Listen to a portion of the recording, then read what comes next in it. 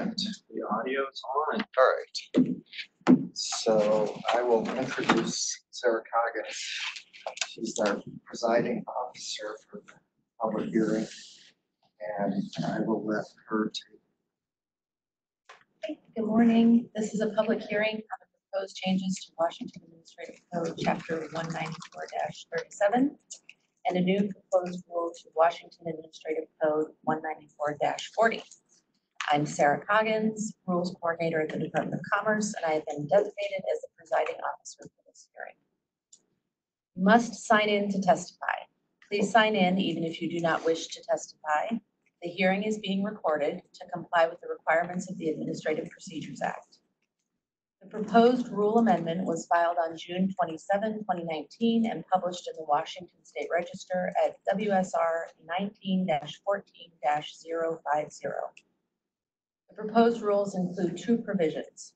One, the proposal amends rules implementing the Energy Independence Act, also known as 1-937, to reflect changes in law enacted by the legislature in 2019.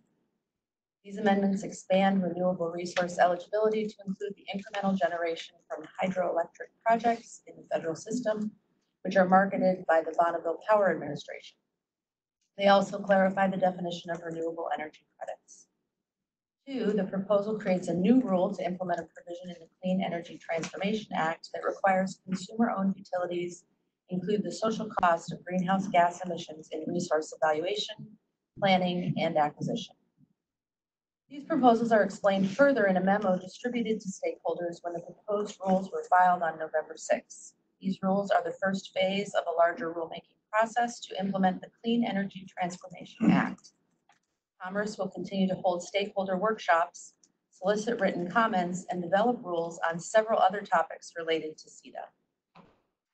The rulemaking process began on June 27, 2019 with a pre-proposal notice of inquiry.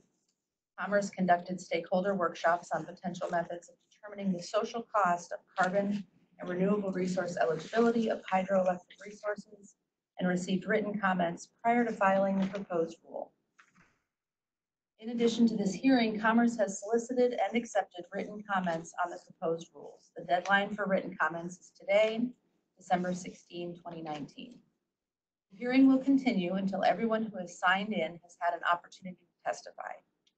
Any questions about the process before we start? Okay.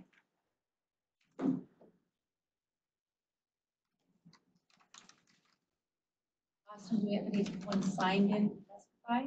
We have no one signed in to testify.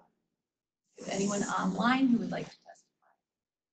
At this point, no one has indicated they would like to testify. See if anybody does. Again.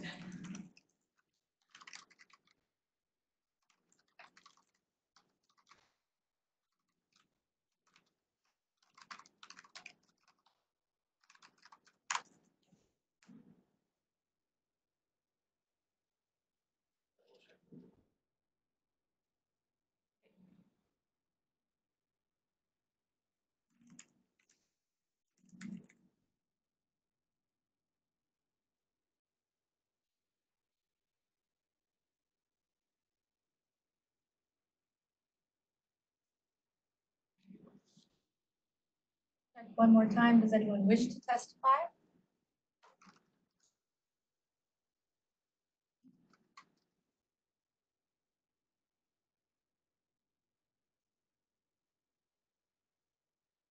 As there is no one who wishes to testify, this hearing is adjourned. Thanks, Sarah. Thanks. That's the first hearing I've ever been to. Never got my gavel. Okay.